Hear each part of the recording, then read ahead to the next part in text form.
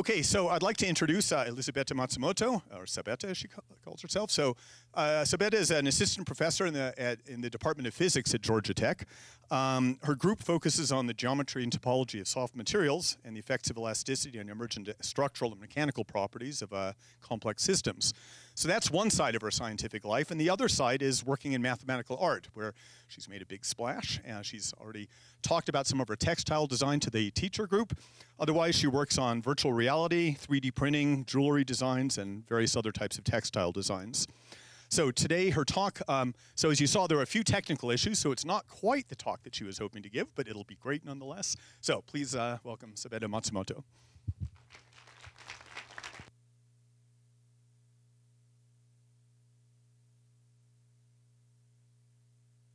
All right, thank you. Can you guys hear me in the back? Awesome, thanks. Okay, so I guess you saw that there were a bunch of technical difficulties. So basically, I have the highest end virtual reality system on the market, which means that their software has not kept up with their hardware. And I'm getting a problem where my computer is running right, but the cord is incapable of sending enough data to the headset for it to run properly. So it's kind of broken and kind of working. So the computer's fine, the headset in there is broken. So normally what I do when I give this talk is I have a ton of volunteers come up from the audience and I explain how you guys sort of use your bodies to navigate around in hyperbolic space. But since there's nothing to see in the headset, I'm gonna have Henry do it blind. So the headset is still detecting his position and all of the phenomena you will be able to see by looking at the screen. He, however, might bash into a chalkboard or fall off the stage. Hopefully that won't happen, but yeah, just be prepared. And the downside of that is that I also usually leave this up for everyone to come play with for a while afterwards, and unfortunately that means that, that it's not going to work right now. I will play around with it when we get after this and see if I can download a new version of the beta. So this only works with the beta version of the software, which is kind of silly because this has been on the market since last December or something like that, and they still haven't gotten their act together. So bear with me for that. So I guess I'm gonna be talking to you a bit about hyperbolic space today. So I guess show of hands, how many of you are familiar with hyperbolic space? Okay, so I'm going to be, this is kind of a more public lecture to get people who are not super familiar with it on board. So I'm gonna talk a bit about hyperbolic space first, and then we're going to switch to the VR setup so that we can kind of show consequences of what happens when you move and walk around in a curved space. And I guess I should get going because we're starting a little bit late.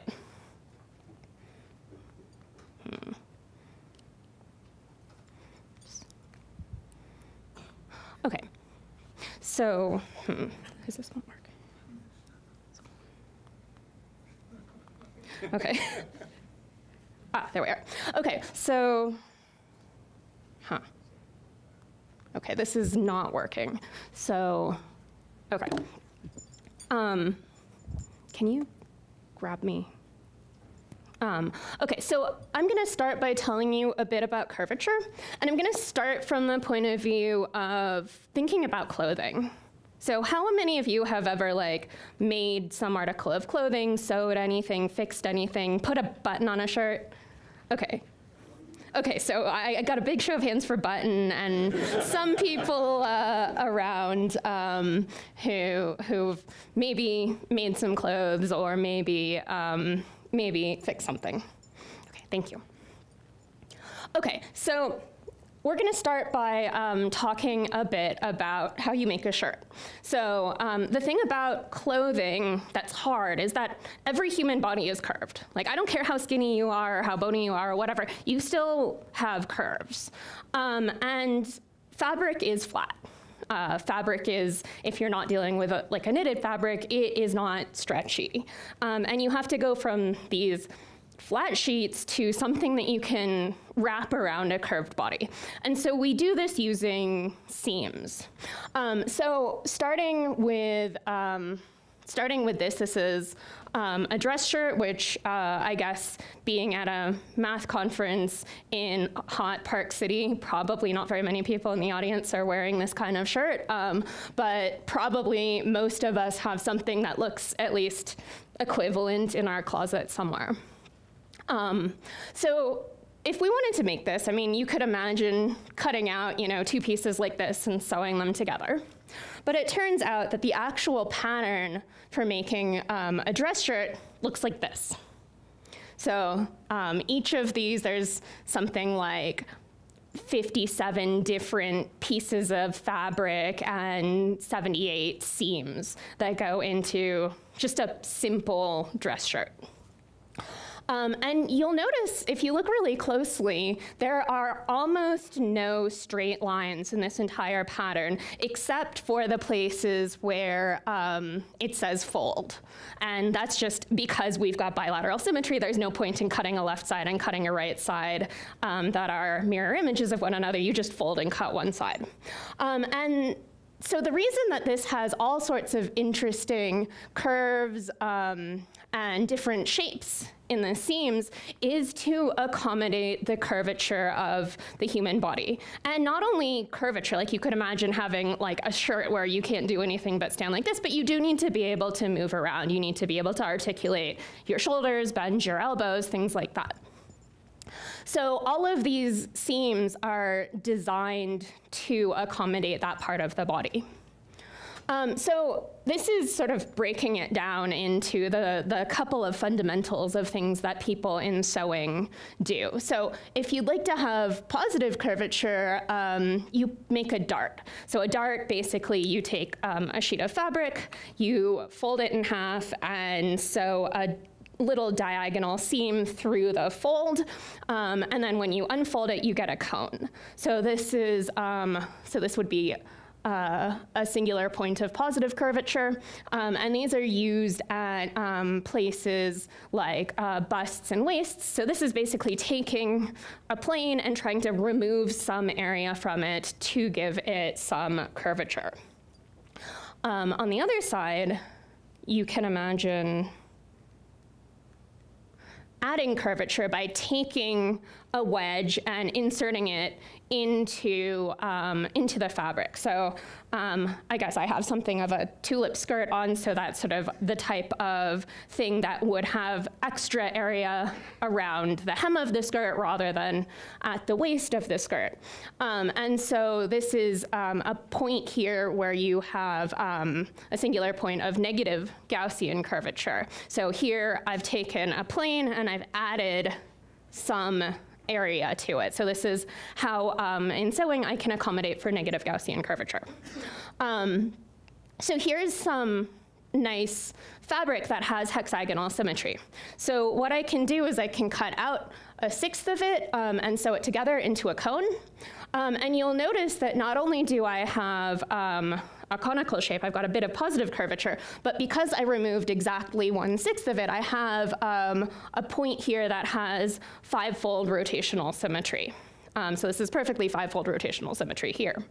If I take this wedge now and instead add it into another piece of fabric, I end up with a point of seven-fold symmetry, except the fabric doesn't lay in a way that is that has this symmetry unless you perfectly arrange it so that it does.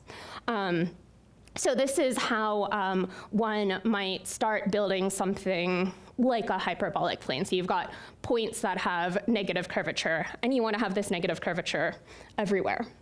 So my friends, Andrea Hawksley, who's a clothing designer, and Robin Sellinger, who is a theoretical physicist, decided that they would take this idea. I gave a sort of similar talk at in Santa Barbara, I don't know, 3 or 4 years ago, and they decided they would turn this into a dress. So they wanted to come up with a way of making a dress that would sort of fit any woman's body, providing you had sort of a parameterization for it. And not just skinny women or not, just sort of like the clothing model type women, but any woman with any shape. And the idea they had was that they would take regular pentagons, hexagons, and heptagons and sew them together in a patchwork so that the pentagons are places where you have positive curvature and the heptagons are places you have negative curvature. And they turn this into the bodice of a dress. Speaking of dresses, this is a beautiful couture French wedding dress. And these are some human intestines. So what do you guys think these have in common? Folds? Anything else? Big surface? No to cylinders, but yes to everything else. So these do have a lot of folds and ruffles, and both of them, it turns out, have negative curvature. And not only do they have negative curvature, but the physical mechanism by which they have negative curvature is the same in both situations. So let's take the dress to start with. So in this case, imagine you've got a piece of tulle, which is this sort of stretchy mesh stuff in the skirt, and you want to sew it to what's called boning, which is just sort of like a stiff layer. So the stiff layer you can't extend, but the tulle is pretty stretchy. So you stretch the tulle as far as it possibly goes, and you sew it to the boning, and then you let it relax. And when it relaxes, you end up with this roughly periodic structure down here. So for human intestines, so it turns out many biologists have said that gastrulation is the most important step of life. And gastrulation is the point at which you go from a 3-ball to a solid torus. So this is when you're an embryo. So you're basically getting a digestive tract. So you need a way of separating inside and outside. You need a way of digesting food. So this is the topological change that allows you to become an animal. Basically, you can ingest and excrete food. And so once you've undergone gastrulation, you have a neural tube that starts to form, and that's what's going to become your spinal cord and sort of nervous system precursor. And there's a membrane that goes between your gut tube, which is going to become your intestines, and your neural tube.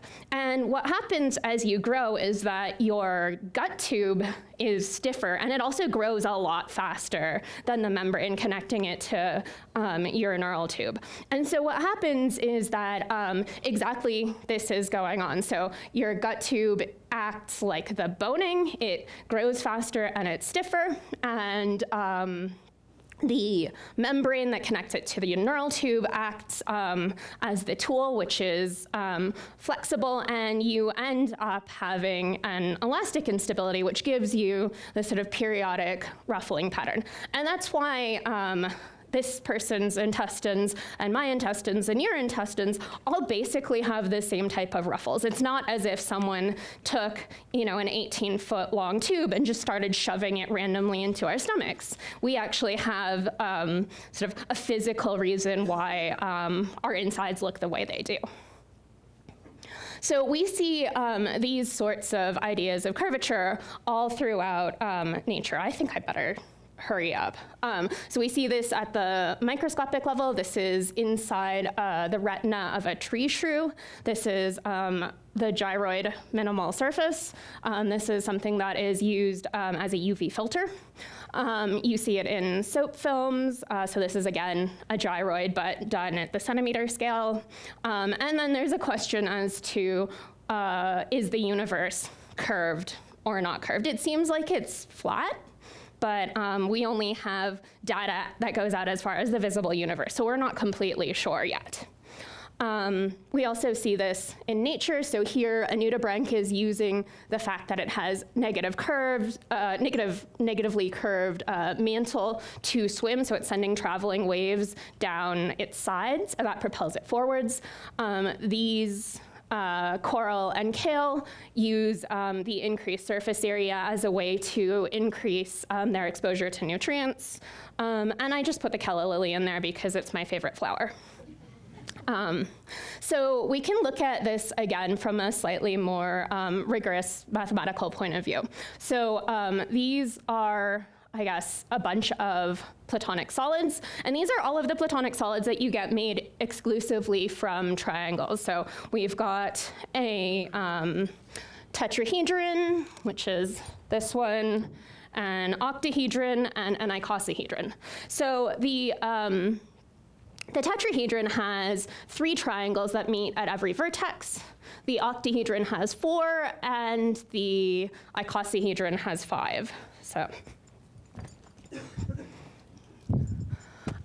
So we're going to use Schlafly symbols to describe these. So the first number tells you the number of sides in your regular polygon. So 3 is a triangle.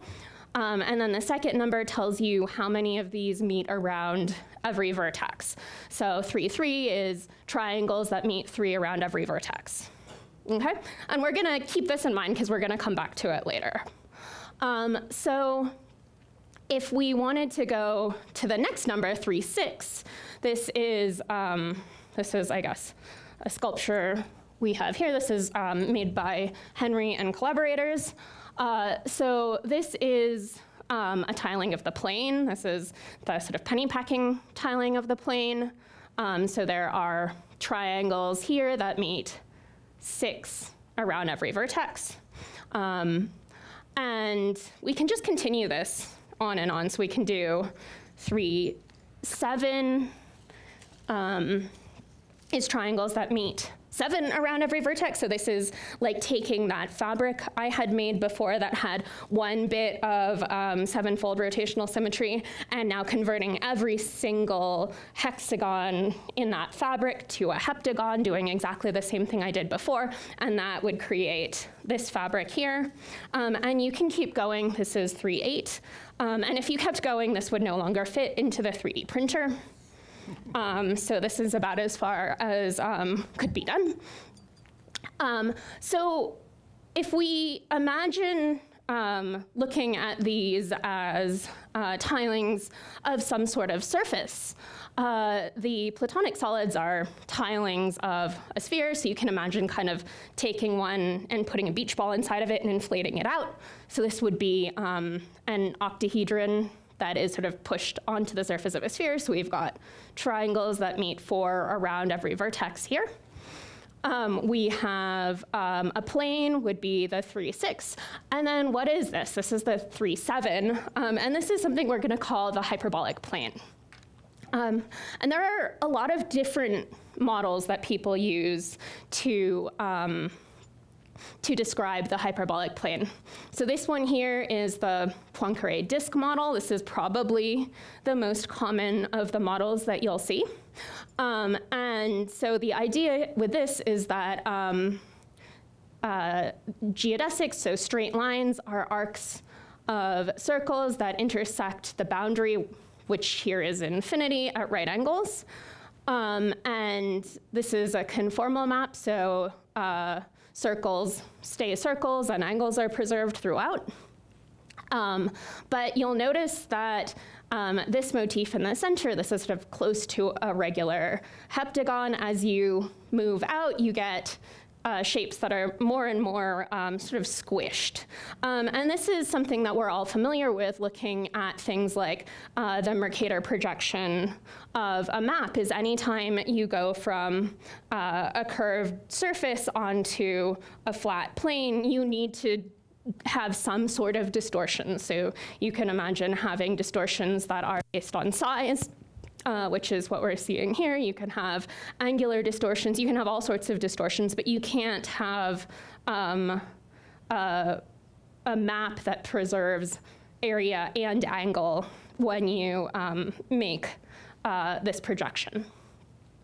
So this is the Poincare disk model, as I mentioned before. There's several other models that are quite useful, people like. So this is the Klein model. This is nice because geodesics are actually Euclidean straight lines in this map, but you'll notice out here, these circles are supposed to be circles and they've gotten squashed, so this isn't conformal. So this is a way we're trading off here. So we've got nice straight lines, but now we don't have circles that stay circles. So we're always gonna play some sort of game when we want to look at hyperbolic space as a map onto a 2D plane. There's also the upper half plane model. This is a pretty nice model, again, because you have circles that intersect the boundary at right angles, and these are your geodesics. So this is a model that's particularly easy to construct using a ruler and compass. And it turns out that these are all related to one another. So this is a sculpture by Henry Segerman and Saul Schleimer. And the idea here is that you're using light as a way of projecting from this hemisphere model onto some surface. So when it is at the North Pole of this, you get the Poincare disk model. When it's infinitely far overhead, you get the Klein model. And when you put it at the equator, you get the hemisphere model. So these are all related to one another. But there's something that's a little bit, oops.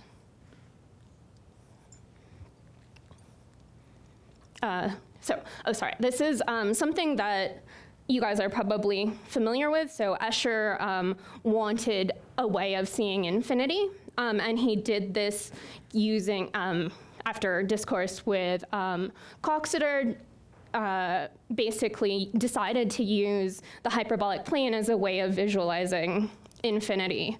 And he did this using the Poincare disk model. This is Circle Limit 4, or Angels and Demons. So the idea is you've got 3 angels that are intermeshed with 3 demons, and their wingtips here, the 6 wingtips, are all live on a circle, and this is true for every set of 3 angels and 3 demons in this motif. So you're supposed to imagine that as you go out further and further, like this little demon here, who's, I guess, his left wing is like twice the size of his right wing, you're supposed to imagine that he's the same size and shape as this demon in the middle here.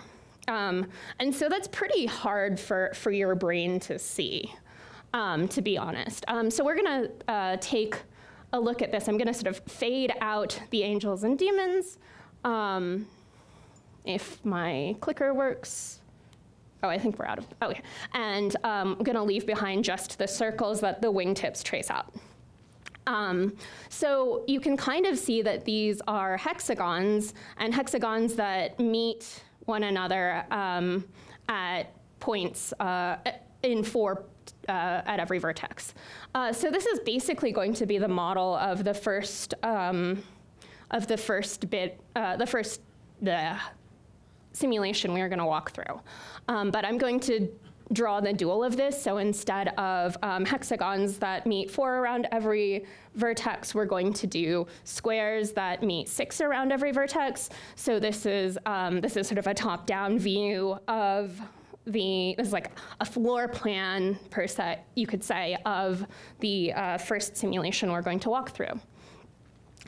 So all of these models are kind of views from the outside of hyperbolic space. They're sort of ways that we've taken it and put it into R3 so that we as natural flatlanders can see this. But what we'd really like to do is see what it would be like to actually live inside hyperbolic space. And the basic idea that we're going to use is that in general relativity, in our real world, photons follow along geodesics. And so that's the mantra we're going to be using to visualize everything here. So we'd like every light ray to follow a geodesic in this curved space. And that's how we're going to visualize everything. So there are 4 elements we need to draw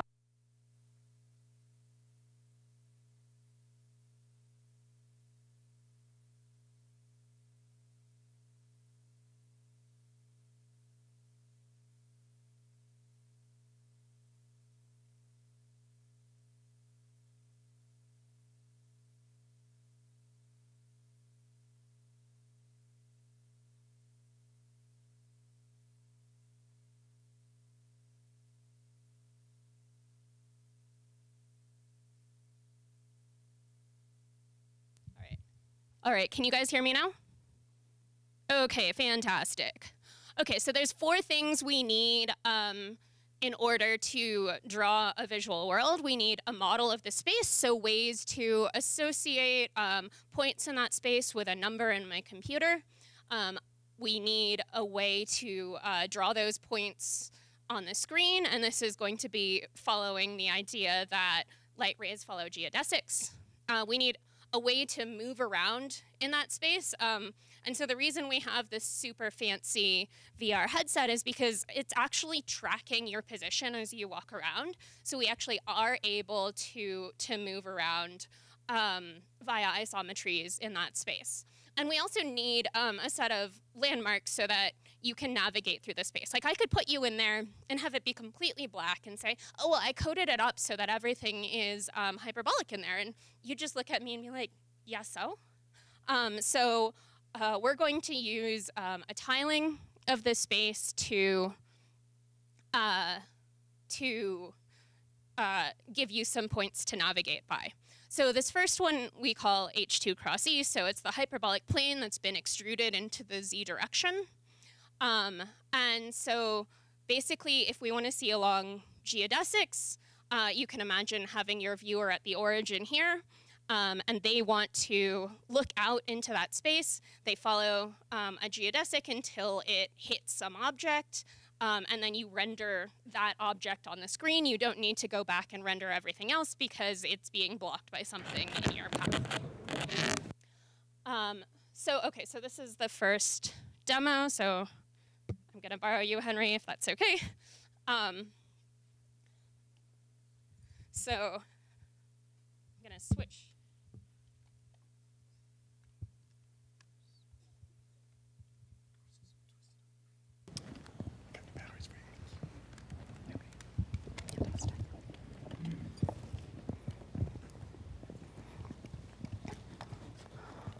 All right, can everybody hear me now? Thank you. Okay, so I'm going to, actually, there's a twisty thing on the back. I can't see anything anyways. Okay, so I'm gonna sort of put you where I'd like you to stand. Can you show this hyperbolic space in here because it's completely dark? You just have to take my word for it. So, okay, so I'm gonna reset his view so that this will put his head in the center of one of these tiles. So these tiles are all cubes, and they're cubes that meet 6 around every every vertical edge and 4 around every horizontal edge. What I'm gonna have Henry do is walk around the vertical edge that is right here. And he's gonna have to walk around through 6 different rooms to get back to where he started. Okay, so he's in kind of a dark green room and he's looking at a red room, so he's gonna walk into the red room. I will tell you when to stop. Another step, and stop. Okay, then turn 90 degrees to your left. Okay, and walk forward, and I'm gonna move these cords out of your way. Okay, this would work if I was a bit taller. Keep walking a little bit more, and stop. Okay, so now he's in sort of pinkish salmon-colored room. He turns 90 degrees to the left again. He's going to walk into this sort of multicolored and stop sort of ice cream colored room and turn 90 degrees to the left again. Walk forward into this, I guess, holonomy. Turn a little bit more. Like that? Yeah. Okay, a little bit more. Okay, there you go. So walk into the pale green room. And so, okay, stop, turn 90 degrees to your Left? Keep going. Keep going. Keep going. There you go. Perfect. And so now he's stop. Can I describe it? you know the drill. They don't. So now he's. You went too fast. You're supposed to have been. I needed to tell them where you were back where you started. Okay. So now he's. Well, I guess you should have been back where you started now. Sorry. Should he be turning by 90 degrees really? Yes. Each time? Yes. He should be turning by 90 degrees really each time. However, he kept walking, and so he... No, but the timing has different angles. This is really a right-angled hexagon. This is a right-angled hexagon. He walked too far, so now he has to turn more than 90 degrees. So that's why that's throwing off this demo. If he could actually see what was going on, he would have stopped and not walked too far. Okay, so now you're pretty much square on. Turn a tiny bit more. Okay, perfect, now you're square on. Okay, so this should have been where he started had he not walked a little bit too far. Okay, so now walk straight forward into the blue room. Sorry, this is one past where he should have been when he started. Okay, you're veering towards this way. You need to. Okay, now you've totally lost, the headset has lost contact with the world. Do you want to go to the next demo? Or the animation? Okay, just mime it for 1 sec. So he's gonna turn 90 degrees. Oh, perfect. Wait. 90 degrees, and then just walk into the next room. Okay, so basically the idea is that he should have started facing you guys here. He should have made 6 right-angled turns in R3, and when he's done making all of these turns, looking back where he started, he should be facing this direction, facing away from me. Yes, question? He can. It looks pretty much like Euclidean space going up and down. So this is showing you that distances do fall off the way that they should because it is Euclidean vertically. It's hyperbolic in the x and y direction. Okay, so I do actually have a video to show you what he should have done and seen. You can take this off. I'm going to skip the perspective one. Thank you, Henry. Okay.